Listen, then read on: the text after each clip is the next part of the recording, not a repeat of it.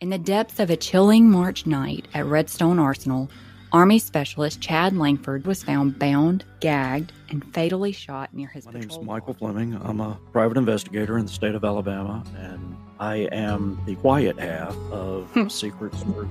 Chad basically joined the Army right out of high school, grew up in Northern California, joined the Army to be a military police officer. They referred to Chad as a hard charger. I call somebody a hard charger. They are someone that I can depend on. When he finished his tour in Korea, he got orders back to Alabama to Redstone Arsenal. Chad had told them before he joined the Army, he was in a gang in California. Says he totally changed his crowd of friends. I heard he had a lot of enemies there when he died. Is it possible that he could have gotten himself in trouble and this was the way he was getting out?